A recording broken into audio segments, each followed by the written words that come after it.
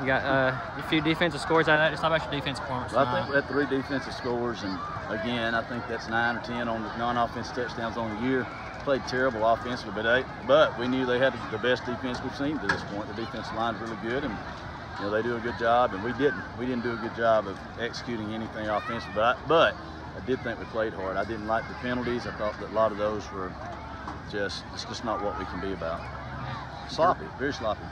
DeRickey especially defensively made well, his what a presence night. felt. I mean, that guy had a great night. I think 4 touchdowns on the night and 3 defensive. 3 on defense, and you know his stock went way up tonight, no doubt. But he did things the right way, and you know he came in at quarterback, gave us a little spark, and you know I think you know he's definitely a big-time player for us, no doubt.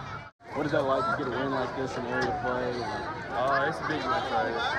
We're 0-2 in the region now, and we are 0-4 overall. So I mean, that's a very big win for us.